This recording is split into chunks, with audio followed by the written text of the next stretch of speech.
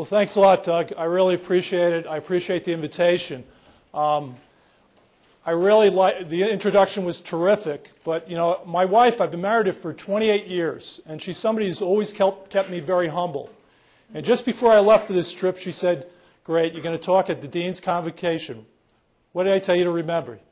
Yes, get over yourself and don't take yourself too seriously, because nobody else does." So she has been probably the biggest force in my life and kept me very humble, and has had a big influence on what I've done. And the other thing that's kind of exciting, I took my son, he's 23, and he just graduated from Florida State.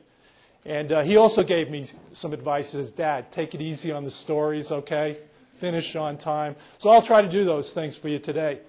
This is a topic I'm very passionate about. I've just had a day and a half with some of the top leaders in, I believe, North America that are on the board that came together to put together a real, work with Bob Miller, the executive director, put together a vision for the future of the Shingo Prize. It is the premier prize for excellence in business in my mind around the world. And you guys should be really proud that it's housed here in Logan at Utah State. What I'd like to try to do with you this morning is to give you some background. First of all, I'll tell you about Medtronic, just so you can understand where I'm coming from, the environment. Talk about the business sector I work in, and I was really happy to see that so many of you know about Lean, have learned about it. And if you haven't, you better, because I really believe it's going to change the world. And I'll talk more about it later on. I'll tell you a little about the Lean journey we've been on. I've been involved in continuous improvement for over 20 years, but in 1999, it was an epiphany. Finally got it, and we really got going on our journey. And it's just been a tremendous journey as it goes on and on. I'll talk to you what I've learned about leadership in my 36 years in business. As John Maxwell said, you know, fail forward. Well, I've failed forward a lot. But the only way you learn is to take those chances and those risks.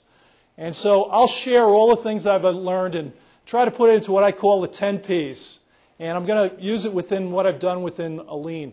And then finally, I'm going to talk to you something I'm really excited about, and the Dean alluded to it, taking Lean into the community. It was an idea I had several years ago, and geez, it's been great just getting involved in the whole thing. So I'll share that with you as well, and maybe I can inspire you to try to do something like that as you come out of school and do that in your community. Just quickly on Medtronic. Medtronic's a world leader in medical technology. It's about $12 billion in sales. The original pacemaker was invented by Medtronic. It's coming up on its 50-year anniversary. 38,000 employees. It's named year in and year out one of the 100 best companies to work for. I can tell you, it's a great company. No company is perfect, but I feel very blessed that I have an opportunity to work for a corporation that stresses doing the right thing, serving other people, and a strong sense of ethics and values in business. It's not tolerated, anything other than that, if you're going to work in the corporation. The thing that is really the hallmark of the corporation that really pulls things together, I don't know if any of you have really read John Kotter, but John Kotter in his book, Heart of Change, talks about there's the left side of the brain and there's the right side of the brain. The left side being the real analytical side, but if you're really going to make things happen, you've got to get the right side going. You've got to see something, you've got to feel it, and then do it. Well, you have to have both sides going, but that's really the way you change things in any culture, in any organization. Well, the founder of Medtronic came up with this in 1960. He sat down to write a business plan to get his company going. And when he sat down, he wrote a mission. And the mission that he wrote was really tugs at the right side of the brain. It grabs you.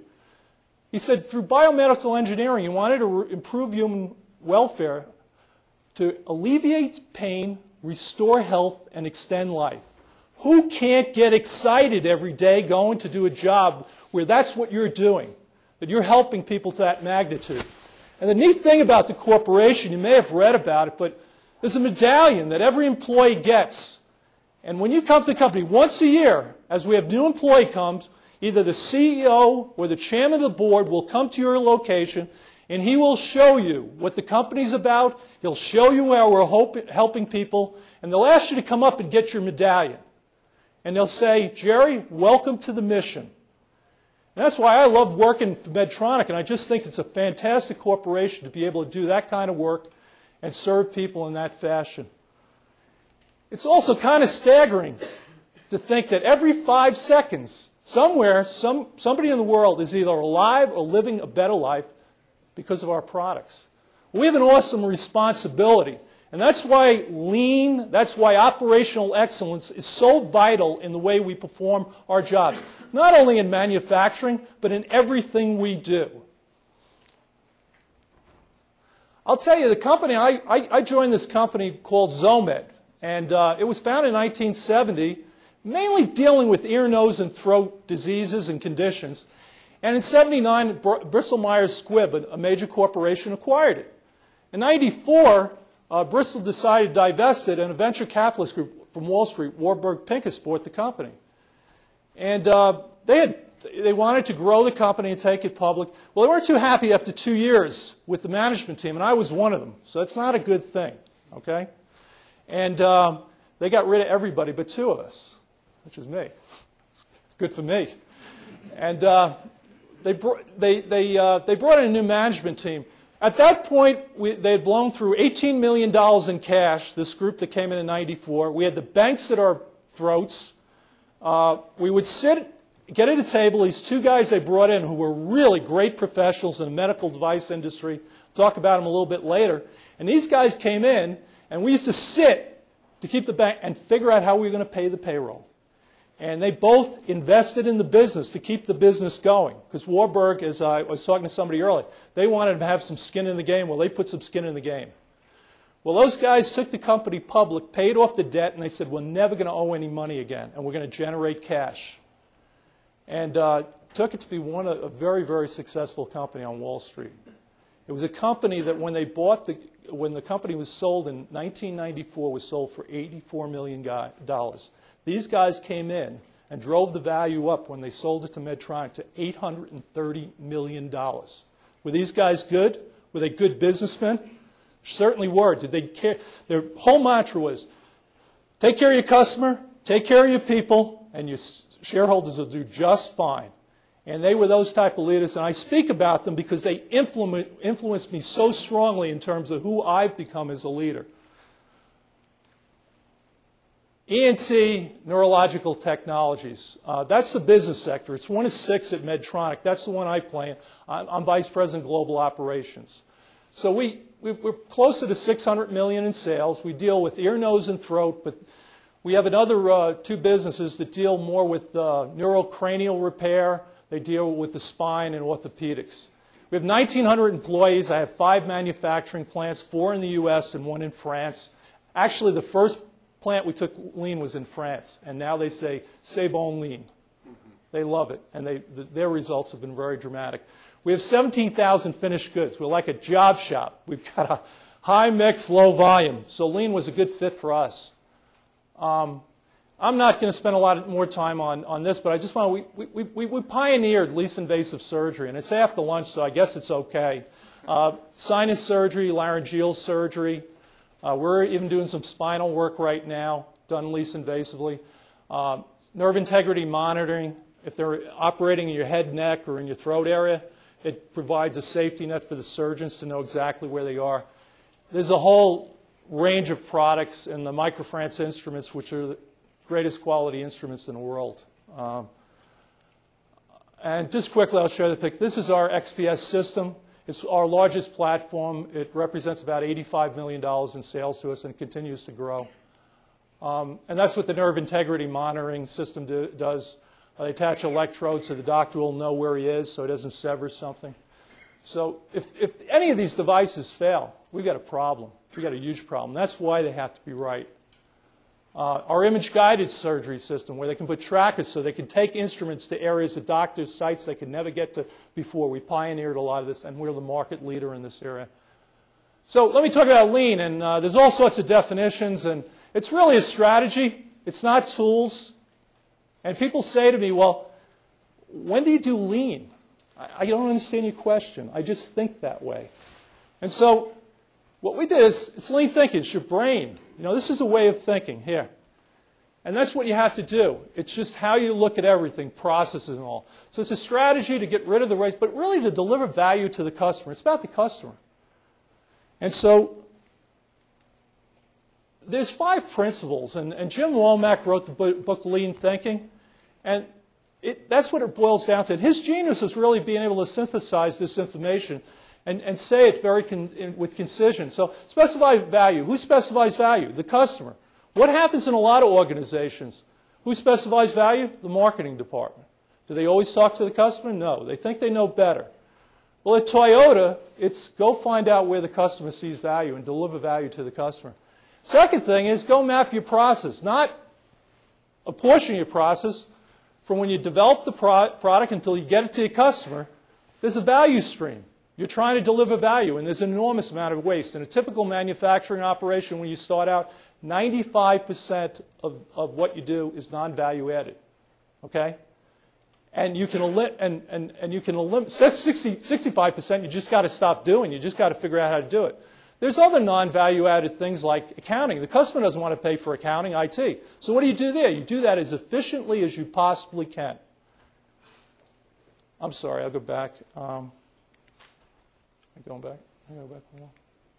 And then the next one is, so you take what you're doing now, and you try to put it into flow, and you create a future state. So you map the process, and then you go in and you do your Kaizens and your improvement events, and you take the future state, and then you map again, and you take it to another future. It never ends. You want to get to pull. You only want to do things when they're needed. You don't want to batch things. Do them when they're required. And finally, people always say to me, well, how do you keep this going? You guys have been at it, at least on the lean journey, for over 8 years. We're seeking perfection. You're never going to get there, so you have to maintain a healthy dissatisfaction and keep striving to get better and better. I'm going the wrong direction. I'm sorry. Okay, where did this all come from? And you're probably familiar with it. It's really Toyota. Toyota really developed this. When I grew up in the 50s, you didn't want anything from Japan. It was junk.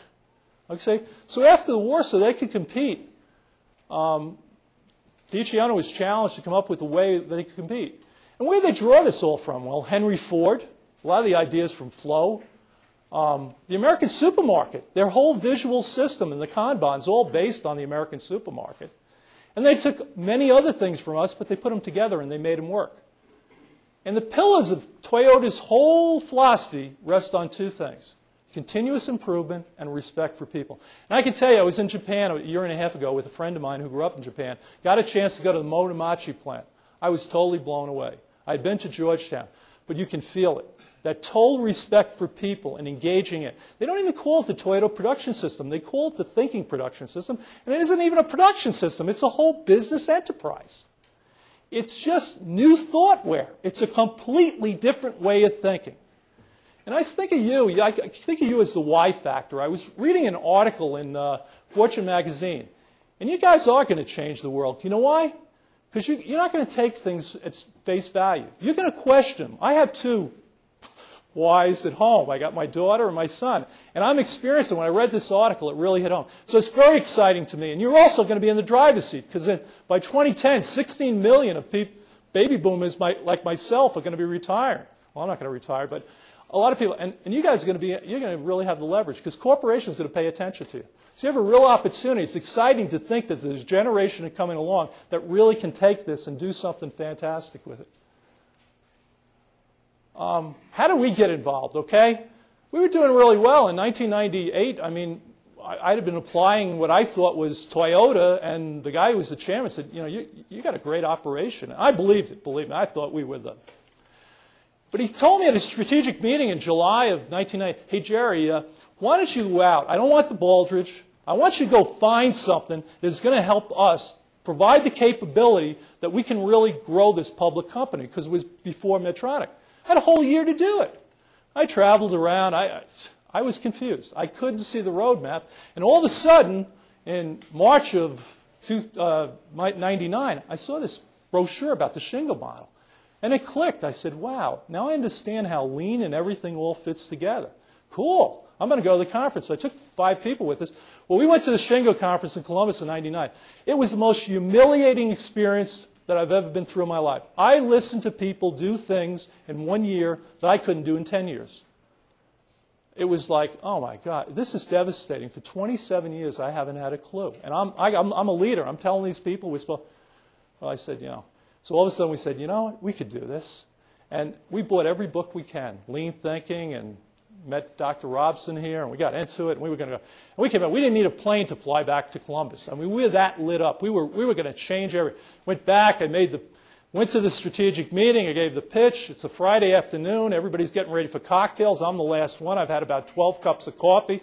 I'm all lit up. And I get up there, and this chairman starts up and applauds. He says, "This is the best thing I've heard in 25 years.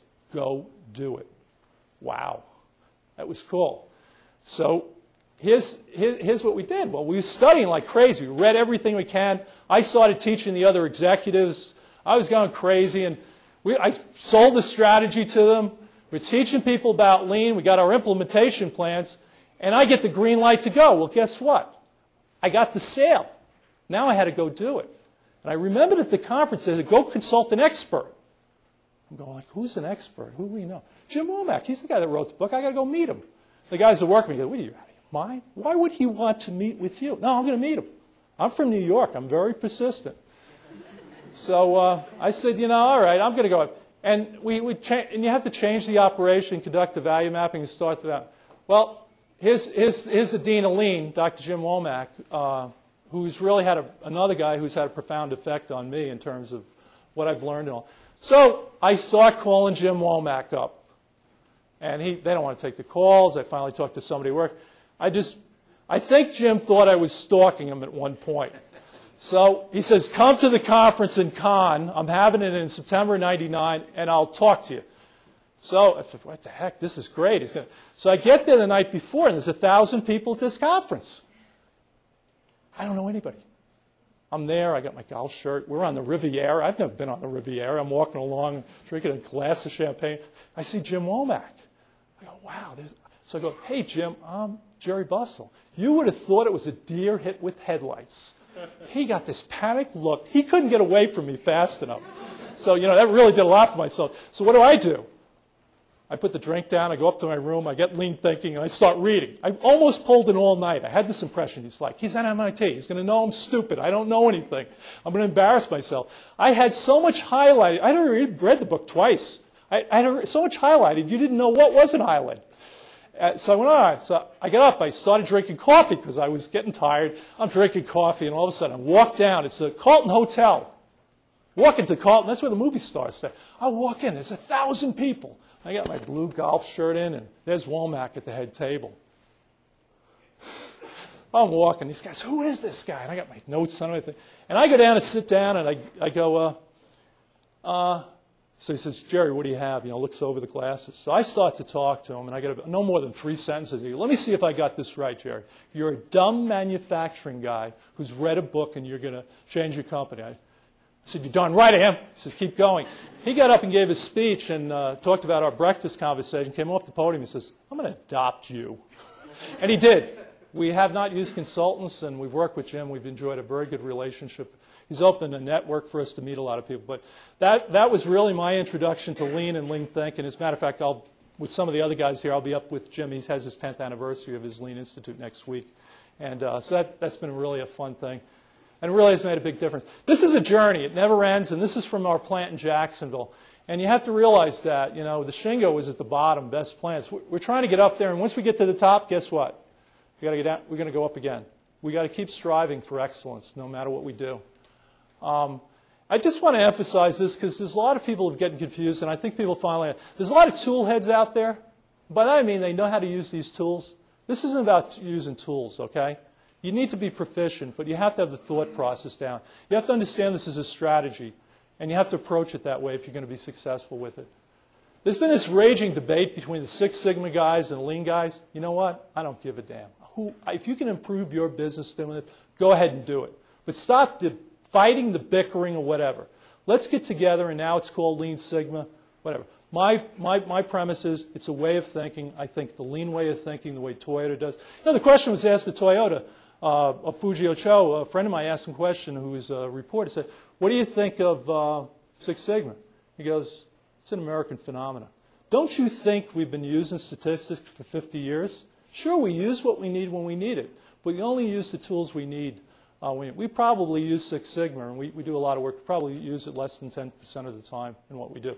We're religious about the Dominic process. We just think that is great. but we don't use it. So what happened? You know, we got on this journey. The first 2.5 years, we were only doing about $140 million in sales, and today we're doing almost 600. And we had a lot of opposition at one point. The guy who thought I was really smart, he left. The next guy that came in thought I was an idiot.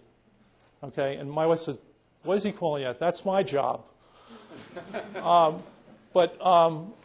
It was really tough. You know, we went through an awful lot to try to keep it going, and people were surprised. But in the first 2.5 years, we hit EBIT for $11.5 million on a $140 million business. And guess what? People think, and that was during a period when the sales slowed down, and all of a sudden we were blowing the bottom line apart. It got people to believe, geez, this stuff works.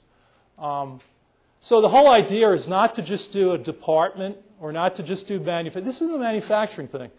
You know, if you don't know it, I mean, Bank of America is doing this. You know, you got insurance companies like Lincoln Financial. Whether you move in molecules or you move in information, everything's a process with the customer. And you can apply this everywhere. The tough leap that everybody had, well, it's a manufacturer. I can't physically see things. Well, that's the thing of the past, because there have been pioneers out there that actually have done this and proved that it's worked. And it's so big. I mean, the Army, the Air Force, the Navy, it's major initiatives in all of those branches, Department of Defense. So what we've done is you got to work with your suppliers. You got to create that capability through your whole organization. And getting everybody involved, that capability will allow you to grow your business and to serve your customers. Sales and marketing, we're just starting to do some work with them on it to try to help them take some of the time. They want to be in front of the customer delivering value. How do we take all the non-value-added activity away from them? So what does it require? It absolutely requires a passion. You know, it's like, for me, you know, some guys get it and women get it. It's just like, it's like a virus. I mean, it just gets through. I mean, my daughter was going, she was going to Elon University. And she said to her mother, "If Daddy mentions the word lean one more time, I'm going to scream." And then I got a call her junior year. She calls me up and goes, "Hey, Daddy, I need one of the professors asked if anybody knew anything about lean thinking." And I told him. I gave him the definition. "So you think you'll come up to the college and do a lecture?" It was cool. It was a great feeling. My wife didn't believe it when I told her. But you have to have the knowledge, you know, and that's what you guys get in school. You got to, and if you're not learning this stuff, you're getting shortchanged with your education. You really are. In business, I don't want to do rework. I don't want to retrain people. Here's the opportunity to learn this when you go to school. You'll be that, and being able to lead this, you can do just about whatever you want. There's such a demand for people that have this ability to do it. It takes a commitment, because you're going to run into some hard times. You've got to focus. And discipline. Jim Collins, if you've read Good to Great, Jim gave a talk at the AME conference down in Dallas. And it still resonates in my ears. I see the word discipline people, discipline actions, discipline thought. You get the results. You have to have the discipline. You have to have the discipline to wait. If you don't have the discipline, you'll be all over the place with improvement. And then finally, you got to execute. And I'm not talking about the GE, execute to get executed.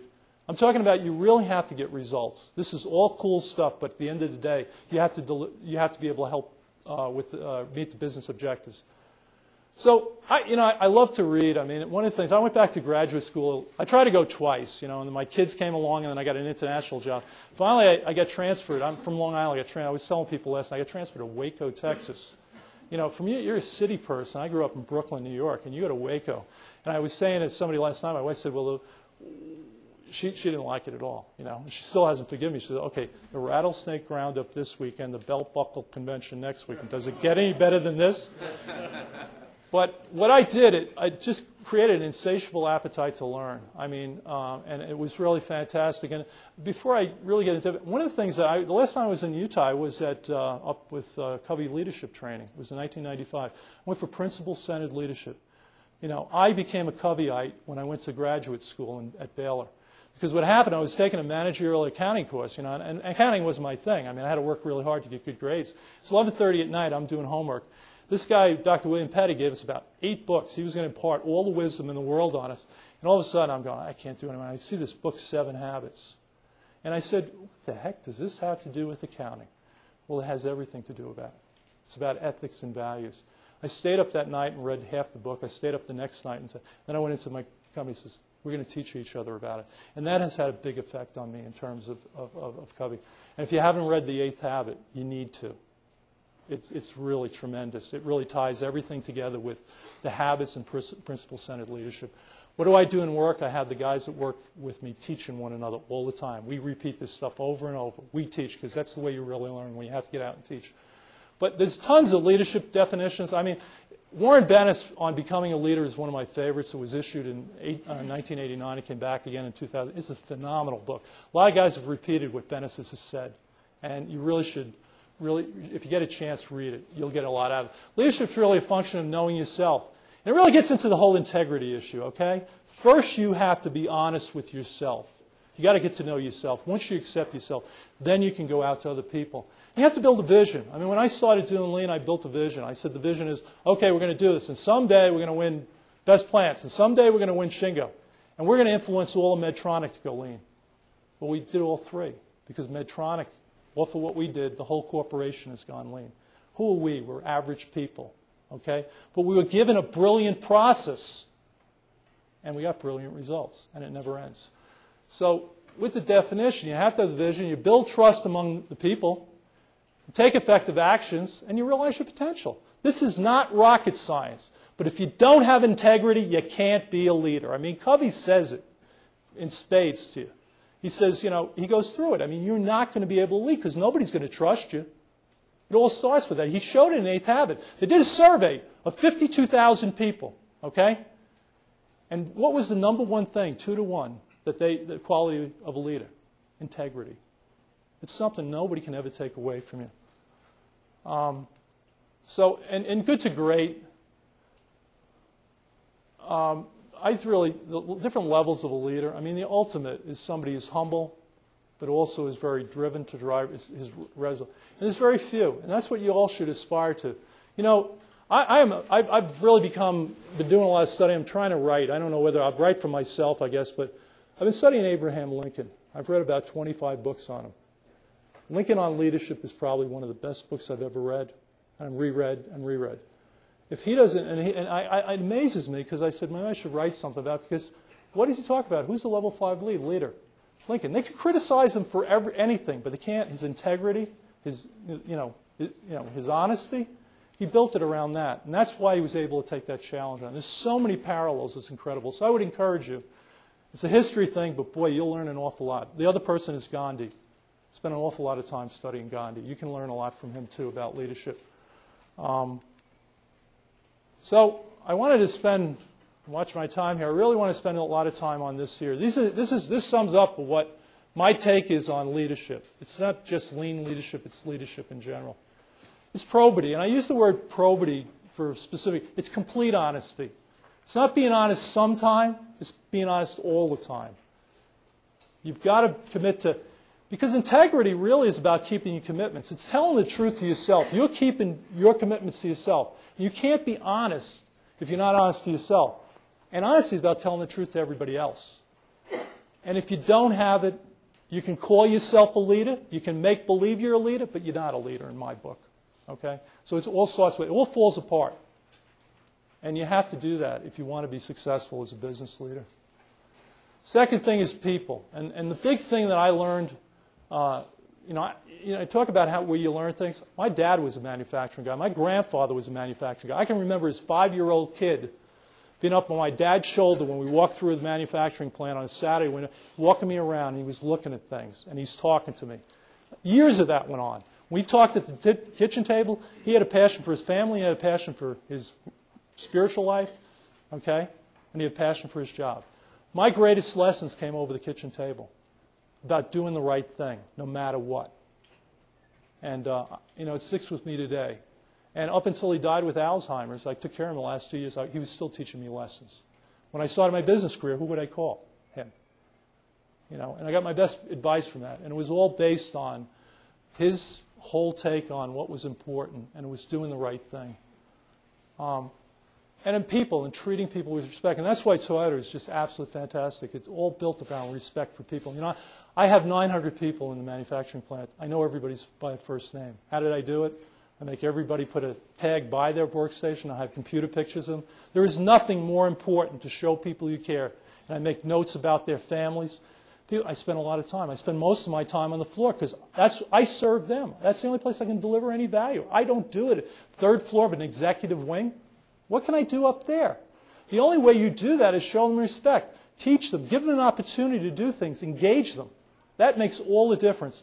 And that's a big lesson from Toyota. Passion. Well, you got to have passion.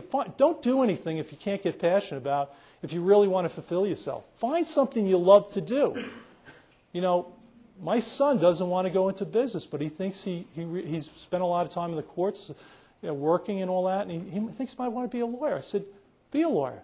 Chase your passion. You know, I'll help you get there, but find something you really love to do. I don't feel like I work.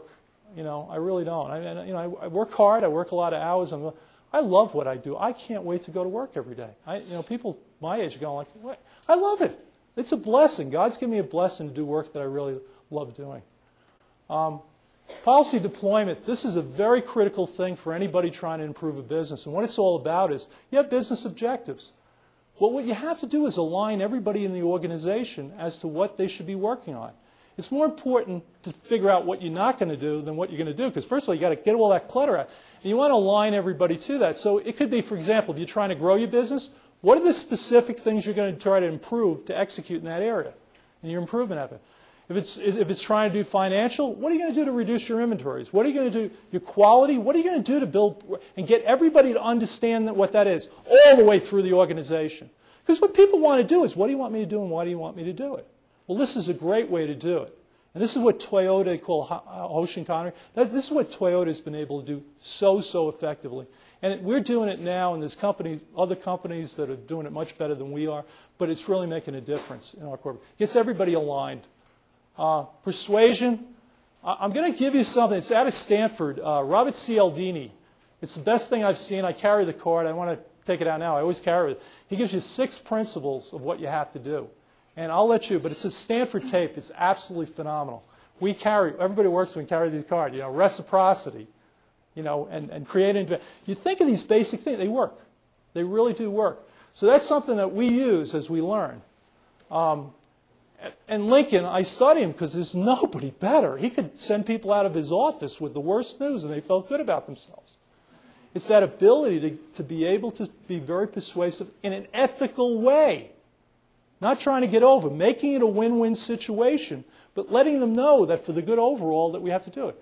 So that's a skill that you'll really need, persistence. I'm going to tell a story here, and I'm kind of watching the time, but it's my favorite story, so I guess I get to tell it. Okay? It's about my son, James.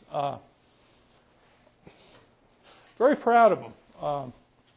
He had minor cerebral palsy growing up, okay? And I was a college athlete, not a great one, but I played Division II college. And my whole family did, my father and all. So it was kind of a disappointment. So I worked with him until he was about 8 years old to throw a ball. And he loved sports. And so he got cut from about every team that he could, you know, school team. But I always coached so he could get in. But he had this drive and this passion. He just loved it. So he went to high school and, of course, got cut from the basketball team. He could shoot like crazy because he was so persistent. But he was fairly short at the time and didn't have the coordination. So he tried out for the cross-country team, and everybody makes the team. 150 kids, so he couldn't get cut. He had a uniform. He was thrilled. The first year, he was happy because there was 60 boys runners. And he'd go out there, and by the end of the year, he was number 54. And he dragged his left side a little bit, you know, and they said, you know, if you could.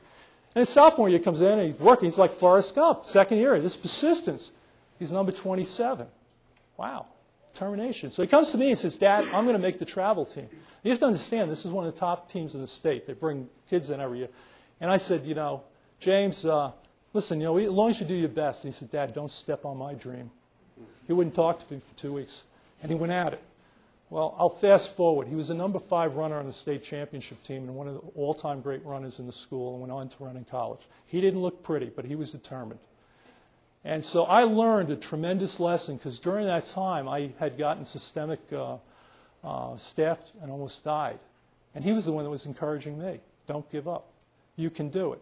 At the same time, they were thinking of stopping lean. Don't give up. Don't let them do it. Look at what I did. So I really tell that story because it shows that it's not impossible. When people say it's impossible, you haven't tried hard enough. You'll know when it outstrips you. So that was a great lesson for me in life. And And something I say to you, don't anybody tell you can't do something. You go for it. You'll give it everything you got, and you'll be amazed at what you can accomplish. Process thinking, it really is about this. This is a way of thinking. It's systems thinking. Okay, you gotta think that way in terms of process. This is where you look at the whole process and you examine the process. It's a skill when you have it. I have so many people that they don't go. They go, okay, I know what the solution is. I've been doing. It's just, I said, how would you possibly know? First of all, you haven't defined the problem. You haven't measured. You haven't analyzed it. So how do you know what to do? You've jumped the whole process. Do the process thinking. Understand the problem. Charles Kettering, the great inventor, said, problem well defined is a problem half solved. Understand the problem and follow a scientific method. It works. And this is a big change for a lot of people from my generation because we're all supposed to be so smart. We're supposed to have all the answers. Challenge people like me. Ask why. Ask why, as Toyota does. Problem solving. It's amazing. You know, Toyota, they celebrate big problems. They think it's the greatest thing. It was a great story that I heard. And Fujio Cho is now the chairman. I was one of these conferences. You pick up these stories. Mike DuPril was one of the vice presidents of manufacturing in Georgetown, Kentucky. And he had this problem on a Saturday. He couldn't figure out what he was doing. He's walking around. Who comes walking down? Fujio Cho at the time was the president of North America. It was Mr. Cho. He's got the suit on. He comes down. He goes, Mike, son, you got a problem. He said, yeah. Let's sit down and solve it. And they sat down on the floor, and they solved the problem in 15 minutes. Now go home to your family. They enjoy solving problems. They see it as a thing. They want to surface problems. You don't, and that's an ethical thing. When people say, when somebody says no problem, you know there's a problem, right? If people don't see problems, we say, okay, we'll show you. If you do see a problem and you don't tell us, you got a real big problem.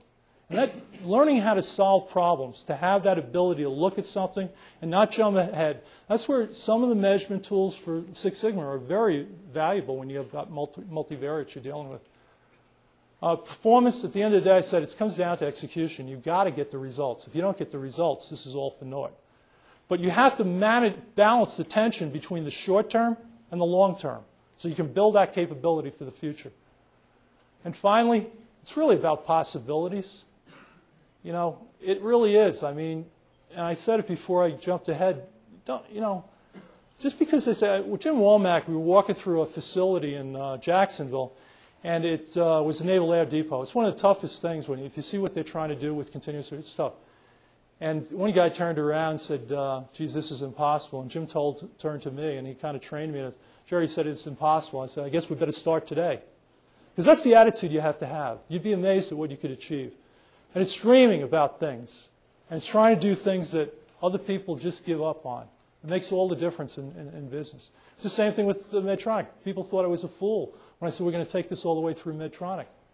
Well, it's there. It's not a... We did it. We did it because we wanted to fulfill a mission. Now 38,000 people around the world are doing it because a bunch of guys got together and women in Jacksonville, Florida, and decide, hey, listen, we're going to impact the corporation. One of my favorite quotes, and you probably see him on the ad for Lipitor, is Robert Jarvik's quote. Leaders are visionaries with a poorly defined sense of fear and no concept of the odds against them. They make the impossible happen, and you can too. Well, this was one of these crazy dreams that was the impossible, and I started talking to people in 2001. I said, geez, you know, this is great. It would be really great if we could take this into the community and take the whole city of Jacksonville Lean in North Florida. People say, you're crazy. I said, no, it's a great thing. So it took me 2 years to get people. And finally, people, I think, just said, if you shut up, we'll do something, you know. Because, you know, that's one thing about me. I just keep calm. Okay, all right. So I live in Jacksonville, Florida. It's a great city. The dean was there. We had a great time down there. I got this idea to do this Jacksonville Lean Consortium. And I was invited to speak at the Jacksonville Business Summit for the Electric Authority. The guy from the Super Bowl, this is in 2003, I guess, he's talking. And they said, well, we would like you to speak after him. So I get down there, I'm all excited. I had the whole vision. We're going to take the whole thing. We're going to take Lean to, well, I get up, I get there, I go, okay, where do I put my flesh? Oh, no, you're not talking here. This 300, you're down here. Well, I was in a room. It's like 12 people in a room. I go, oh, my God. I said, I don't care. I'm going to give the presentation anyway. I gave the presentation. At the end, this guy comes up and he says, I can help you. I said, what do you think? I'm nuts? He said, no, I'll get you money. He got me $375,000. Just so happened he had to be the CEO of Workforce. And that really gave the seed money. and we kind of got it. So we had a mission to collaborate to improve performance of business and organizations on the First Coast, to promote economic growth through the implementation of lean thinking. And where we went from there with it was, so it was founded in November 2003. I used the Manufacturing Association to do it. It started with about 16 companies. We launched the second one in June of 2005. We launched the third one in 2007. We'll be up to 47 organizations in September that are all banding together to help make and help each other to implement this in every area. And I'll show you some of the areas. I founded it with the help of the president of FCMA, the manufacturer. It was modeled after the one in Vancouver. These consortiums exist all through Canada, and provided and shared the resources. So where has it gone from here? Here's the kind of companies that are in it. There's a shipbuilder, Atlantic Marine, aerospace company, the Electric Authority, the Jacksonville Sheriff's Office, trying to become the first sheriff's office in the world to implement lean throughout his whole, and he's been written about nationally. And he's a zealot about it. He's a great leader, and he's a zealot about it. Aerospace, Medtronic, the Navy, WorkSource, and we go to the next list. The green ones are transactional. That's what I'm trying to emphasize. It's just not about manufacturing. You do this stuff anywhere. Armor Holdings, Cintas, that's a big, big company, $1.5 billion. City of Jacksonville Building Department, the Florida Community College, we're developing a whole curriculum there so we can take it through to offer it to the community. And as it goes on, but you get an idea of the companies. We actually have the EPA there. So what's our philosophy doing? And it should be the same for you guys in school of how we do it. What you do is the beginners, it awakens and all, so you go do something, and that's how you learn. And then to really be good at it, you go teach others. This is not a thing you learn in the classroom. You go do it, and you learn it by being hands-on. And you learn it by working with people that have done it already. I mean, this is incredible thoughtware. It's transformational. The stuff that you can achieve is just phenomenal. So here's Gandhi, and this is the University of North Florida. And this is the philosophy I have, and I talked about my days in Baylor, and it's not about me, but it really, live as if you're going to die tomorrow. Learn as if you're going to live forever. It's the biggest intoxicant. I get on planes reading. I can't wait to get off the planes. These guys at work, what do you read now? What do we read next? It's creating a learning culture.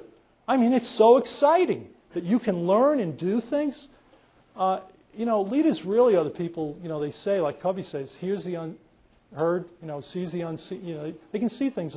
They can see the connections. When you read like this, all these connections, this stimulus helps you to grow and develop as a person.